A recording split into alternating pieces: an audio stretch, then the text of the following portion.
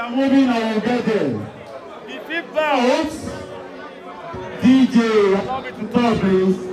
The fifth Bout bout is coming up between a round of 8 and 3 3 minutes.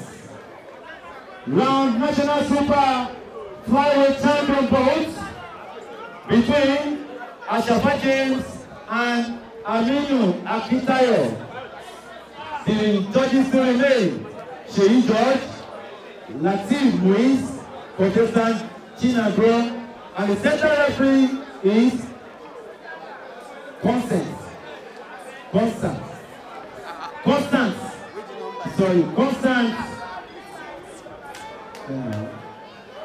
Number 5. Shegun Adesoya, please. Shegun Adesoya will be the central referee. As I welcome the contestants, Ashafa James. Aminu Akintayo, please report now. I will count up to 5. If you are not here, you will be searched. 1, 2,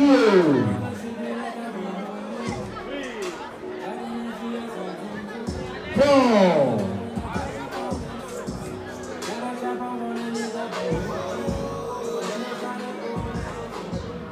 The center for this bout is Honorable Shegun Adesoya.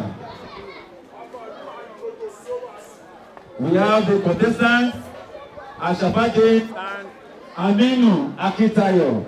Thank you very much. Thanks for watching. Relax and enjoy yourselves.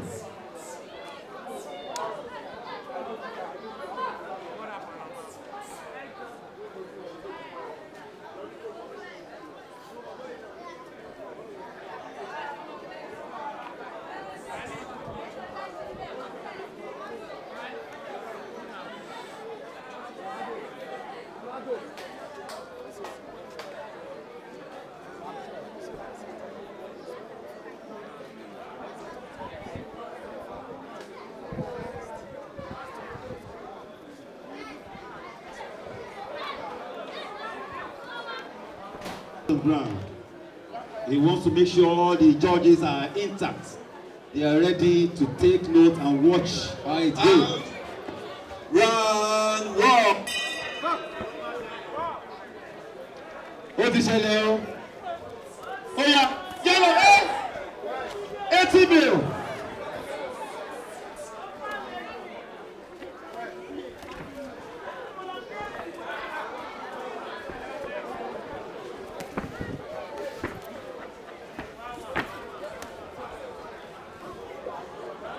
Ìwọ ló mọ̀ ta ló rán ẹ wá.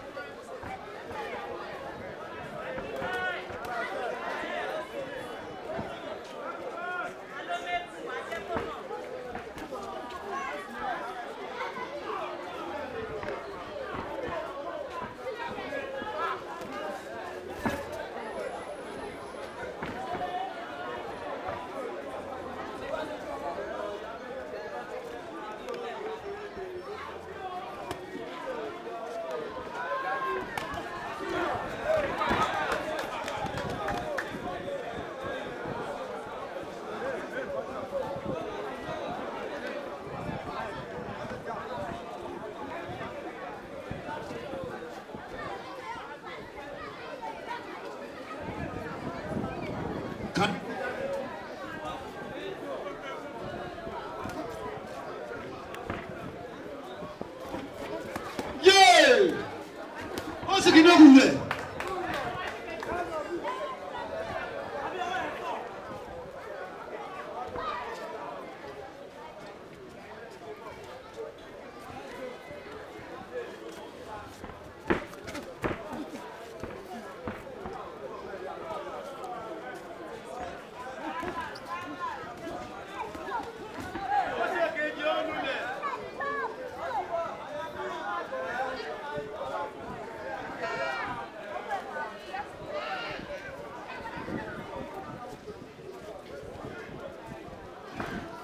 Ladies and gentlemen, you can see the fight is getting hotter and hotter.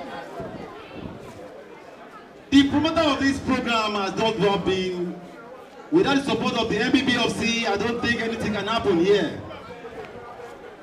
By His grace, God will bless all the executives. That's the end of the round 2. Round 1, sorry. Round 1, end of round 1. With due respect, I want to appreciate all the members, the officials of the MBBFC for their presence, showing us we have a backing. We have a backing towards this program. It's not just a mere program that is just coming up. With the support from the President, Dr. Rafiu Oladipopo, and the General Secretary, my good friend, my brother, the General Secretary, Mr. Remy Aboduni, aka Paul. In those years when we were in Lasso, I've beaten him like 4 times. I never knew we would still meet here today. If I'm lying, let him come out. Mike. Where's Remy? Goes out. Round 2. The second round is on. The second round is on.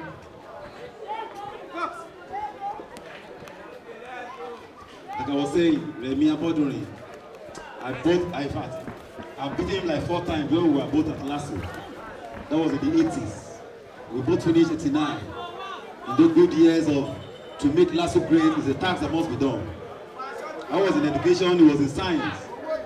I defeated him like 4 times. If I'm lying, let him come out and contest with me. The ring is ready.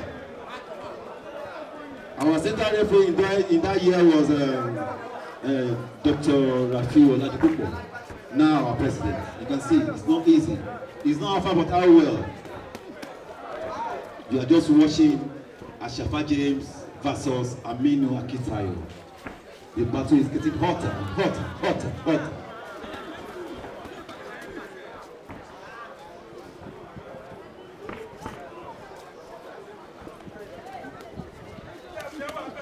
Maja, go and get ready. It is me and you. Maja. Are you serious?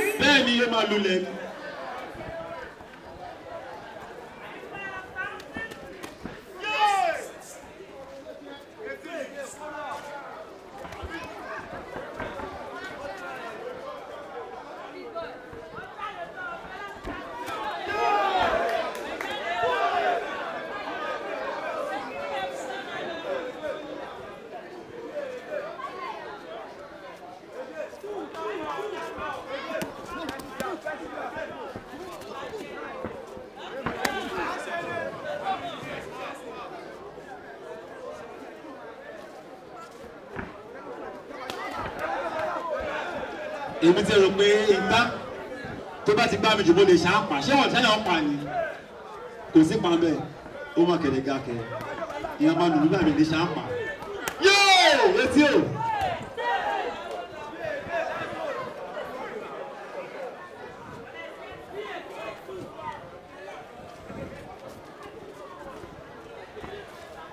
You can see how serious my referee is. Oh my God, very, very watchful, technical.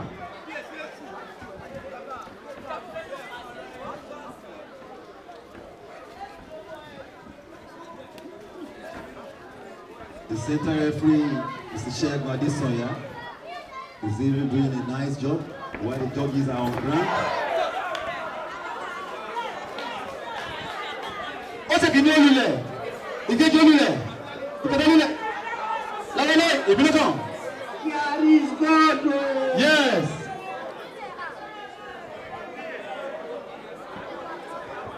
You are the Goko show. Body shooting.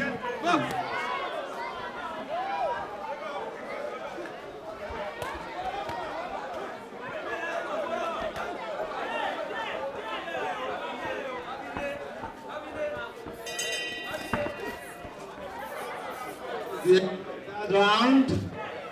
That's the end of that round. Pepe.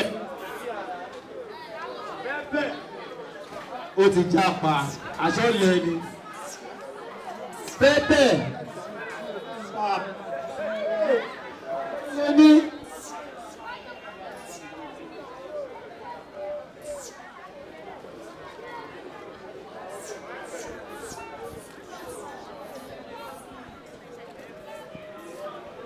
Iná tó tẹ̀sí ẹlẹ́nu.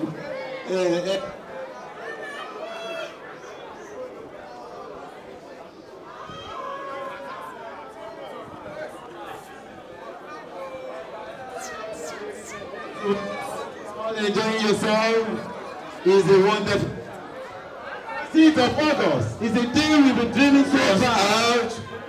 Round 3.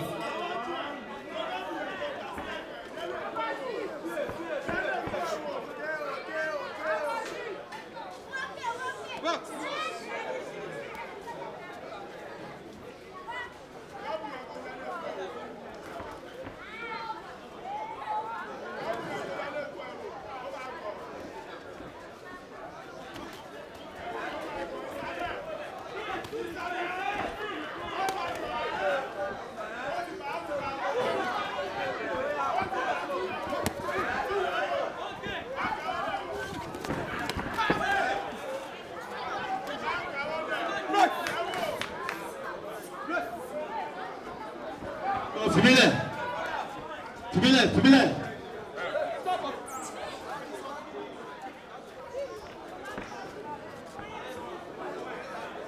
I think something has happened over there. It must be a technical way out. I saw one towel on the floor. I don't know what it is. I'm not a judge.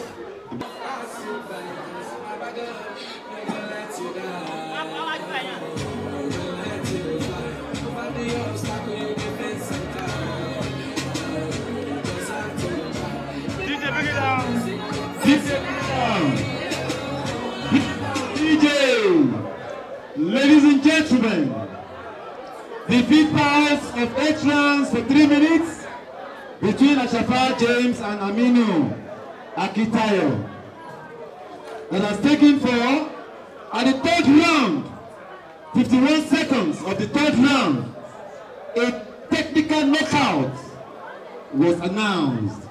That is the train of the towel, and the winner is Aminu Akintayo. Put your hands together for him, please. Put your hands together for him, please.